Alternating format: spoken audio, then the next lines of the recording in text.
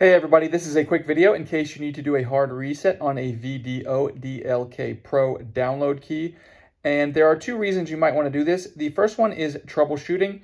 If the download key is just not responding, if it seems like it's frozen, if it's not reading the cards you put in there, or it's not reading data, or anything like that, where you need to troubleshoot it, a hard reset can fix a lot of those issues.